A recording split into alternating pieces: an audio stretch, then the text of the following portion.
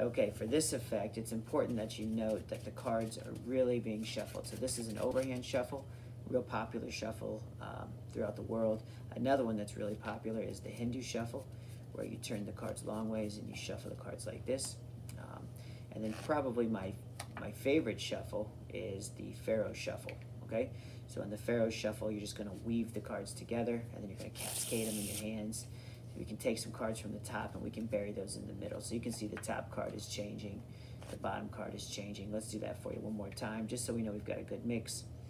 But you're going to Pharaoh them, weave them, cascade them, bury the cards from the top into the center of the pack. So we're getting different cards in different positions, okay?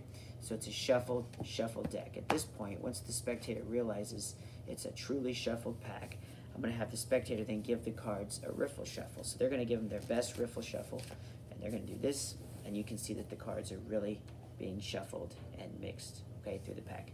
And then they can push those cards together, and we'll square everything up, just like that, okay? So now, through all those shuffles from myself and from you as well, we now have 52 cards in 52 different positions based on all those shuffles.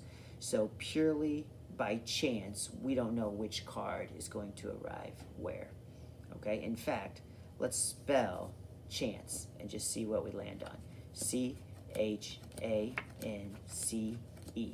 okay? And by chance, we've now landed on the 9 of hearts. That will be our selected card from a deck that I've shuffled a million times and you've shuffled yourself.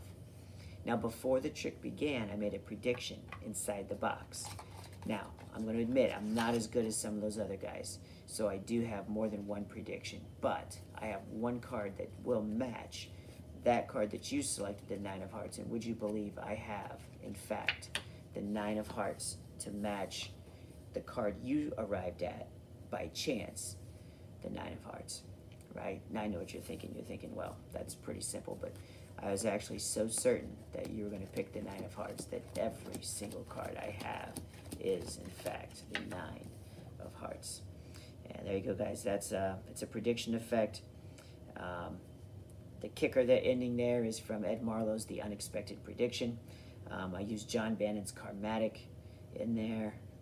And then there's an idea from Harry Lorraine, actually from Joshua Quinn, I believe, called My Second Keeper. So I think it's a nice little routine put together. You need somebody who's attentive because it's a little bit long, but hey, there you go.